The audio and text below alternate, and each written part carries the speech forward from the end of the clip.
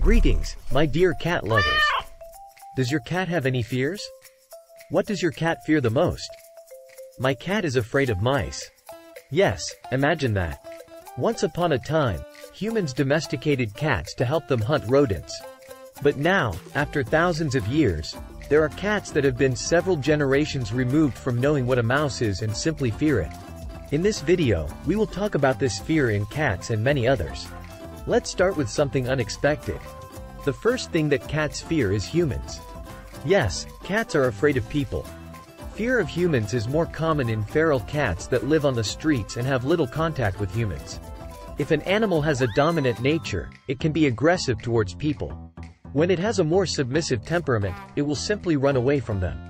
Domestic cats may run away from humans if they have had negative experiences with them.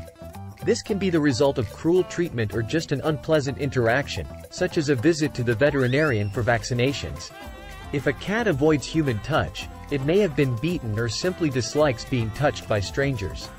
Fear can be a reaction to a new person who behaves too loudly or has an unpleasant scent for the cat. At home, a cat may fear a child if they are too active, constantly intrude on the cat's personal space, or overpower it. Do not allow children to pester pets when the animals do not want it. Fear can escalate into serious behavior and health problems. Another non-trivial fear is that cats are afraid of mice. Fear of rats and mice is not uncommon among domestic cats. Instincts are dulled in cats that have grown up in a house and have always been well fed.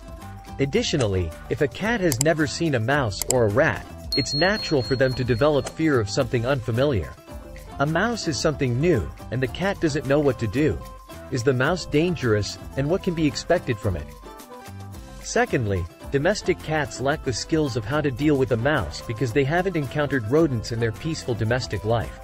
By the way, my grandmother used to tell me that when she was little and they had mice in their house, one of the cats was afraid of them and didn't catch them at all. So, some cats refuse to hunt rats and mice altogether. Cats are afraid of other cats. If your pet hasn't grown up with other cats, it will fear them due to a lack of socialization skills. A stronger and more confident cat will send a signal, "Stay away from me." And if your pet is not dominant, it will heed the warning and avoid contact. Of course, cats are also afraid of dogs. Do you know why? For cats, a dog is an unfamiliar creature that constantly disturbs their peace. When a dog sees a cat for the first time, it runs towards it, trying to make acquaintance. It wags its tail and barks loudly. This is how a dog shows friendliness and tries to play with the cat. However, such behavior is perceived as hostile by the cat. After all, cats only wag their tails and make sounds when they are aggressive.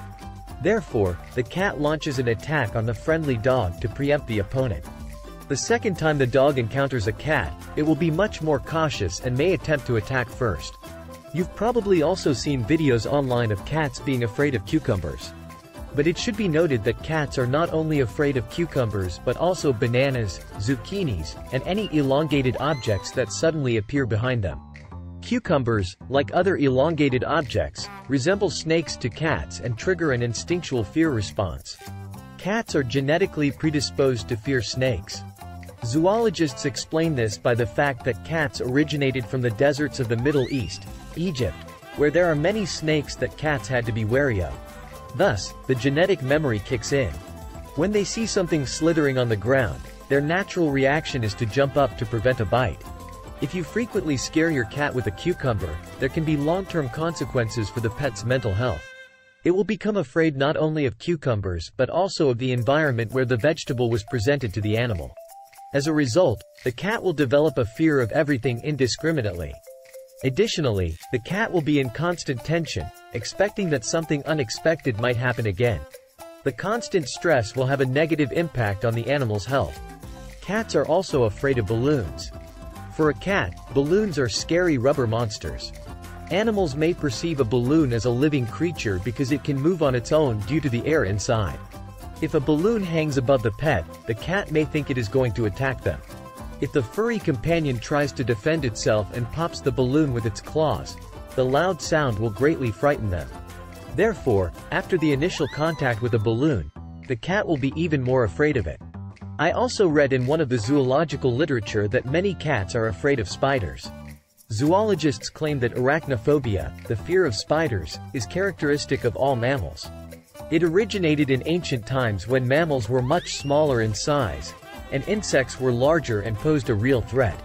Since then, this fear has been preserved in cats and humans as well. Many cats are afraid of water, especially if they have never been washed or bathed before.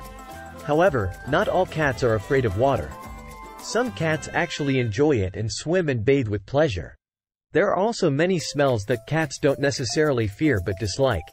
For example, the smell of citrus. I have a whole video about which smells cats like and dislike. You can find the links to these videos in the description of this video.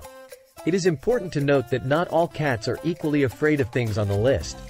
Perhaps your cat loves to bathe and play with lemons, or it catches mice with gusto. However, this does not mean that all cats handle such situations well. Treat your cat's phobias with respect and avoid intentionally scaring your pet. I especially do not recommend experimenting to see if your cat is afraid of a banana or a cucumber. I hope this video was interesting for you, and if you liked it, please give it a thumbs up. It greatly inspires me to create new similar videos about cats. I am also very grateful when you subscribe to my channel. Until the next meeting in the upcoming videos.